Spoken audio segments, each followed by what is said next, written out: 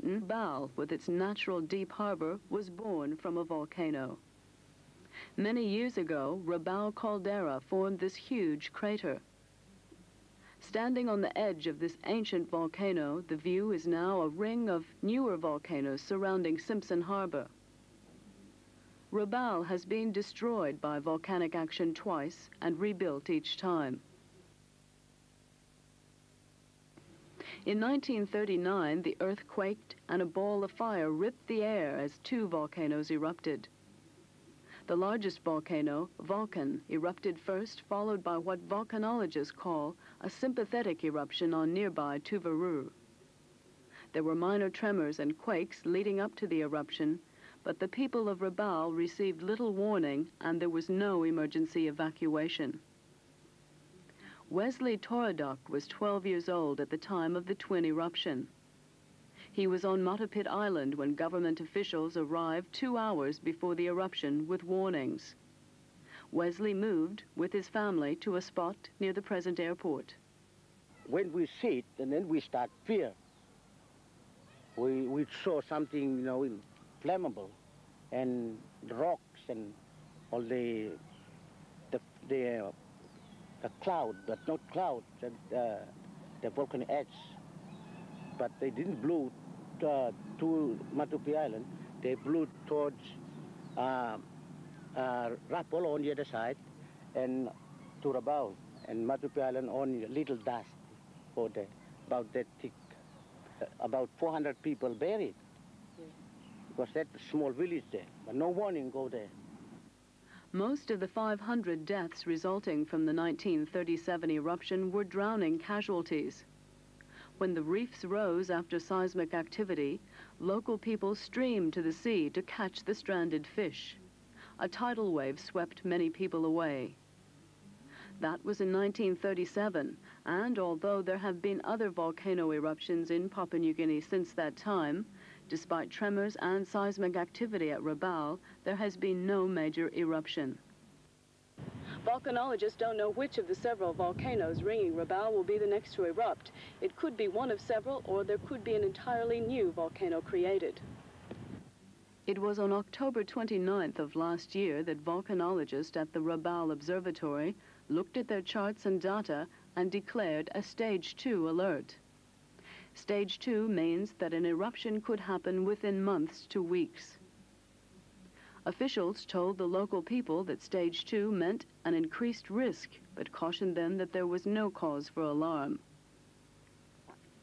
Stage 3, called an orange alert, means it could be weeks to days before an eruption, and Stage 4, or red alert, announces only days or hours before any volcanic eruption. Volcanologists say the alert may never pass to Stage 3, instead jumping directly to Stage 4. We are pretty close to a Stage 3 level of activity already, but so far, every time a high level of seismic activity and a high level of ground deformation where the ground is rising up as a result of the magma pushing from underneath, every time it happens, it calms down again after a couple of days.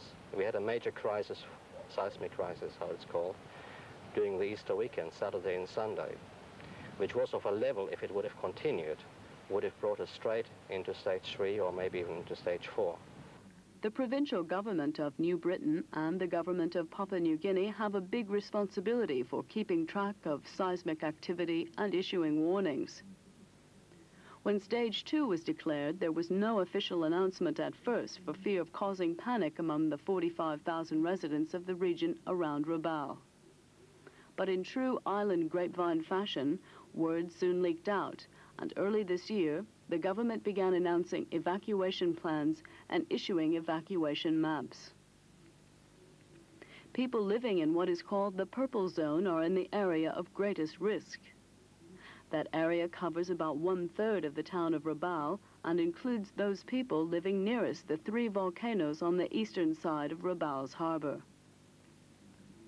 Covering a wide area around the harbor, the red zone spells danger in the event of a volcanic eruption.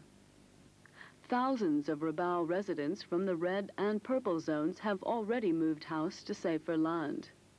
The provincial government has provided land for relocated villages, and they call those settlements pre-evacuation centres. When we declare stage 2, because our plan is self-reliance, and this should not depend on the government so much, a lot of the local people, basically Tolais, move themselves out at stage 2. They build themselves houses, they move into land, they make gardens, and they're happy where they are. There are some social problems like water and so on. We are getting on top of that. Roads, feeder roads to these evacuation centers, we are upgrading those roads to the evacuation centers. The huts at this pre-evacuation centre may look a bit rough, but villagers call their new homes very livable. Most are willing to put up with inconveniences to live in safety. If you still lack some other facilities, like toilets, water for washing and consumption. When Stage 4 is announced, government vehicles will pick up villagers from transit centres in the red zone and take them to special evacuation centres. When needed, this area here in Bitapaka will be used to house families evacuated from the danger zone. This old TB hospital has been renovated, the water supply rebuilt, and now it's just a matter of waiting. While the waiting game goes on, the people of Rabaul and nearby villages keep an eye on the stages and information on seismic activity. We have a program over the radio where we broadcast situation report. We also, as a paper called the public, the information bulletin that tells the public in English and Pidgin and in Kwanua, the local vernacular here, about the crisis situation here. Here is today's situation report from the Rabaul Observatory. The Rabaul Volcanological Observatory today reported that seismic activity from the Rabaul volcano had returned to a low level following the short-term increase last Monday. There is a regular program for the volcanic situation. Is on the radio all the time. I think 3 times a day. While people keep their ears open to the volcano reports, many of the residents and businesses of Rabaul are not waiting for a change in volcanic activity. In fact, the city known as Rabaul may be dying. Businesses are relocating. A new wharf at Kabakol is under construction, and Rabaul Airport is even being moved. Built under the shadow of 2 of Rabaul's volcanoes, the old airport will soon be abandoned.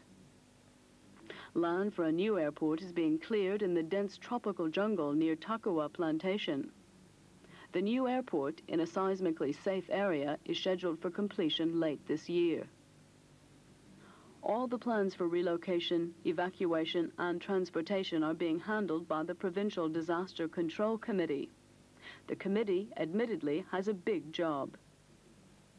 After Stage 2 was declared, there was much preparation work to be done. The 4 government volcanologists at the Rabaul Observatory had their hands full monitoring and analyzing data. Still, volcanologists continue to gather data while the Disaster Control Committee puts out alerts by radio, pamphlets, and newspapers. But even with all the latest sophisticated electronic and computerized scientific instruments, no one really knows when or where the next volcano will explode in Rabaul. We are dealing with natural phenomena. If you want to have an example in common everyday life, look at the weather report. The one thing which they have in common is that they are natural phenomena which are only incompletely understood at present. And there are so many random variables involved in both processes that very often the scientists have to resort to statistical techniques to get any sense into them. And of course, as we all know, statistics is not always a very accurate tool of prediction.